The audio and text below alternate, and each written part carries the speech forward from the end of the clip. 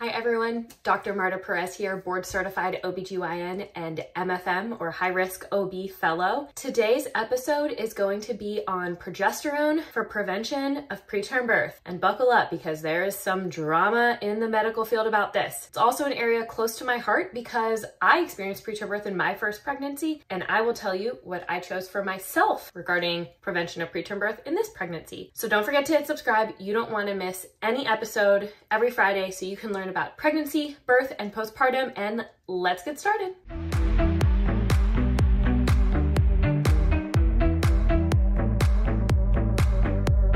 Okay, I wasn't kidding. You need to buckle up and get ready for the drama. It feels like every year for the last 5 years, a new big study has come out that changes the way we think about progesterone and preterm birth.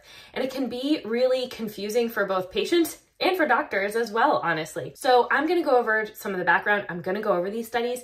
And then at the end of the episode, I'm gonna kind of discuss with you how I try to break this down and counsel patients about it, and also what I chose for myself at the beginning of this pregnancy, which is my pregnancy after I experienced preterm birth in my last pregnancy. First, a little bit of background. Preterm birth is defined as any birth that happens before 37 weeks of pregnancy. That's considered preterm. And preterm birth is one of the most common complications of pregnancy. Preterm birth rate in the United States is about 10%, a little over 10%, and it's really either stayed stable or even had a slight uptick in the last few years. There are major racial and ethnic disparities in the preterm birth rate. In the most recent year data was available, the preterm birth rate among white women is about 9.3%. The preterm birth rate among Hispanic women was right at 10%, and the preterm birth rate among non-Hispanic Black women was 14.4%. So we see major disparities there. And it's not just a socioeconomic issue underlying that, although certainly there may be some causes. But we actually see that just being a Black woman in general puts you at elevated risk of preterm birth, even if you have a higher level of education and economic class than white women, you still have a higher risk of preterm birth. And this is because preterm birth is probably a syndrome that has many underlying causes. And one of those causes is probably the chronic stress of structural racism that affects Black parents and Black birthing people in this country. And so because preterm birth has a lot of underlying causes, some of them might be environmental, things like structural racism, things like pollution. Some of them may be biologic, things like uterine malformations, short cervix, connective tissue disorders, infectious diseases, and some of them are a mix of both. So there are some things that make preterm birth more likely. Those things include tobacco use during pregnancy, substance use during pregnancy, a short interval pregnancy, meaning less than 18 months between your last pregnancy ending, so delivery, and your next pregnancy beginning, especially if that rate is less than 12 months, and especially even more if it's less than 6 months. So there's a lot of things that can contribute to preterm birth. The single biggest risk factor for preterm birth is history of a prior preterm birth, and specifically history of a spontaneous preterm birth. So there's two types of preterm birth. One is called spontaneous preterm birth. That means your body labored or your water broke or something happened in your pregnancy that led to the preterm birth, your body going into labor or birth. There's also something called iatrogenic preterm birth. And that's basically where you have preterm birth, you deliver your baby at a preterm gestation, but we made the decision that that is actually what was safest. So an example of that is someone who develops preeclampsia with severe features and has to have their delivery before 37 weeks because their preeclampsia is so severe, staying pregnant long would be a risk to them or their fetus. And so preterm birth is indicated or iatrogenic in that. When we're gonna have this discussion, we're specifically talking about spontaneous preterm birth. This data we're gonna talk about is people who are currently pregnant with one baby, not multiples, who have a history of a prior spontaneous preterm birth. That's the population that the focus of progesterone trying to decrease their recurrence of preterm birth is focused on preventing. All right, we're gonna go historically through these big studies and how they have changed our management of preterm birth. So progesterone was investigated by a series of very small studies, all different types of progesterone, all different dosages, about 20 years ago. So a big trial was undergone and it was published in 2003. It's called the MEIS trial. And the MEIS trial was funded by the NIH, and it specifically looked at, does injecting, so getting a once a week intramuscular shot of progesterone, is called 17-hydroxyprogesterone caparate, does that decrease the risk of preterm birth in people who have a prior preterm birth? So the trial was a randomized control trial, meaning if you signed up to be in the trial, you were randomized to either getting a placebo or a progesterone shot in your arm, and then you were followed throughout pregnancy. The patients didn't know which group they were in until the end of the study, and they followed the patients. And what they found was a decrease in the preterm birth rate by about 1/3 in the people who had progesterone injected compared to not. And this was a big difference. And actually, because they saw this difference, when they started analyzing the data at a midpoint in the study, they actually didn't even finish the study because they were like, look, this works. We can't keep this study going where other people don't get access to this therapy because we think it works. And so this was published in 2003. After that, giving once weekly intramuscular shot of progesterone became pretty much the standard of care in the United States if you had had a preterm birth in the past. And this was an off-label use. So in 2011, the FDA actually gave clearance to a company that was going to make this drug and then sell it on label for this indication. But the FDA was like, you know what, that study, it had really promising results, but it's not enough and not high enough quality data for us to be like, this is good forever. We're preliminarily going to approve it, but we need more data. And so after that, there was a trial done internationally. This was called the Prolong trial. This one was not funded by the NIH. It was actually funded by the company that produced the shot. And what they found is that when they randomized people same way to an injection without progesterone or an injection with progesterone, they did not find any difference in the rate of preterm birth in the people who had progesterone versus didn't have progesterone. They found the completely opposite effect. They found that progesterone didn't help at all. Like, what is with that? So the two big things about this trial is that there were similarities between the trials and there were differences between the trials. They both had the same history population, or a population of people who were pregnant with one baby and had a history of a prior preterm birth. But there were a lot of differences between the populations in the trials as well. For example, the first trial was done in the US. It had a larger proportion of people of color in the study. It also had a larger proportion of people who used tobacco during pregnancy. The other study was done internationally, and it had a higher proportion of people, almost all of them were Caucasian actually. These populations were not completely similar. There was also a really big difference between the two studies in the baseline level of preterm birth. So there was a lot more preterm birth in the MEAS trial, that first one, than there was in the Prolong study. But if you have a higher percentage of something to begin with, it's easier to see a difference in numbers. But the Prolong trial was a bigger study. It was more kind of well done. And even though the populations were different, it is one that is a little bit more reliable and higher quality. So after the Prolong trial was completed and published, an FDA advisory committee voted to recommend that intramuscular progesterone called Makena should be taken off the market. So this threw like the OB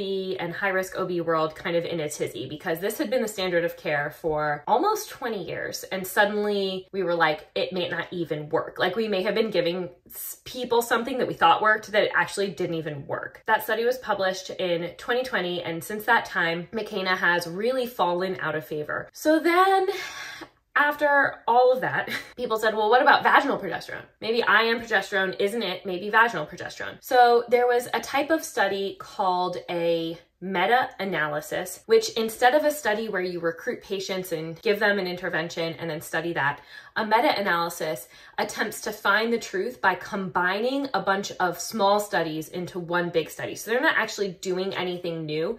They're using statistics to try to make new observations from a lot of smaller studies that have less power. So this study has the eponym EPIC, EPPPIC. And the EPIC study looked at both intramuscular progesterone and vaginal progesterone for the prevention of preterm birth. And when it collected its data in these kind of advanced statistical formats, it did find and conclude that intramuscular or intravaginal progesterone could decrease preterm birth less than 34 weeks. And there was some methodologic problems with this study, and that is they included not only patients who were pregnant with one baby and had a history of preterm birth, they also included other things that put someone at risk for preterm birth, like a known uterine anomaly, and the biggest one is a shortened cervix, which we know is kind of a whole different thing than just having a spontaneous preterm birth in the future, and it has a different set of treatments. Again, I'll do another episode on that. And so really, to study progesterone, you shouldn't include those populations. You shouldn't lump them all together. And so that was a big criticism of this study, that it looked at both vaginal and IM. It said maybe they work to prevent preterm birth less than 34 weeks, but really the methodology didn't make sense because they lumped too many people together to try to study them. And then finally, just last month, another big meta-analysis, which is another study of other studies, was published. This one really did limit the population to people pregnant with one fetus who had a history of preterm birth, and it was only looking at vaginal progesterone. And when they did their complex analyses, they basically found that vaginal progesterone did not decrease the risk of preterm birth less than 34 weeks or less than 37 weeks. Okay, so what does all this mean as an MFM doctor and as a patient myself? So first of all, as an MFM doctor, this is a complicated topic to counsel patients about. One is, we think the data is higher quality, that intramuscular progesterone probably doesn't work. However, I have some patients who had a history of preterm birth. They took intramuscular progesterone in another pregnancy prior to when these studies came out, and they went full term, and they're sitting in front of me like, well, I think that made a difference for me and I still want it. In that case, I do still use it. You know, if something worked for a patient in the past, even though if we're not sure if they just carried their pregnancy full term for other reasons, or if it was the intramuscular progesterone, if they feel like it's important to them, I think it's fine. I don't think intramuscular progesterone is harmful, so I think that's fine. For other patients who have never had intramuscular progesterone or any other intervention, I counsel them about vaginal progesterone. I say, look, we don't know if using vaginal progesterone will decrease the chances of you having a recurrent preterm birth or not. We think it probably won't, but for some people who had a very early preterm birth and it was very traumatic, and so some people will choose it. Another thing that we can do and we can talk about is that we may or may not know why the person had a preterm birth in the past. And if we are suspicious or curious that a possible underlying cause of their preterm birth could have been a short cervix, what we can offer is screening for short cervix. So that involves getting transvaginal ultrasounds usually every other week during the second trimester to try to see if the cervix is shortening. And if it is, the intervention that's typically recommended is a cerclage, which is placing a stitch in the cervix. Again, I'll do a whole episode about short cervix and cerclage, but that's another option for screening and management in the next pregnancy. It's a really difficult conversation to have with patients because you don't just have one therapy you recommend that works. You don't even have two therapies you recommend that works. You have one therapy that we thought used to work, but we don't think works anymore, and another therapy that we don't really think works, but we're not really sure. And so it's a really kind of difficult conversation to have with patients as a doctor, but it's also kind of difficult for patients to weigh what's right for them. And it takes a lot of shared decision-making, meaning like me giving patients information, them asking questions, and they sort of deciding together with my counseling what's gonna be best for them. All right, and the question that everyone wants to know is, what did I choose for myself? I'm a high-risk OB trainee doctor. My last pregnancy, I had my son at 35 weeks and 2 days. So what did I choose? So I reviewed all of this data, and I really didn't find progesterone to be a very convincing therapy to prevent preterm birth. So I elected to have cervical length screening. So in the second trimester, every 2 weeks, I had a transvaginal ultrasound to look at cervical lengths. All my cervical lengths were normal, so I didn't need intervention. And then since that ended at the middle of the second trimester at, 23 weeks, I have just gone along my pregnancy trying to be as healthy and as well as I can be, because there's no other proven strategy to decrease preterm birth. But I think, I'm a person, honestly, who just kind of like wants to follow the data. And I didn't really find the data to be convincing that any type of progesterone would help me. Now, I might have felt differently if I had spontaneously broken my water and delivered at 28 weeks. That would have maybe led me to trying to take more like every precaution if my biology had, given me a birth that was even earlier. So, I can't say what I would do in a different situation really, and this is what's hard about counseling patients, but it's something that I hope we have a better answer for in the future. I really think that we're not going to make a dent preventing preterm birth until we know a lot more about what causes preterm birth, and until we fix some of the socioeconomic and racial stressors in American society and help support pregnant and birthing people so much more to decrease that stress and those environmental stressors. So I hope I didn't confuse you too much. If you have a history of preterm birth, please, please, please have a consult with a high-risk OB, an MFM doctor, either prior to your next pregnancy or early in your next pregnancy so that you can decide what's right for you.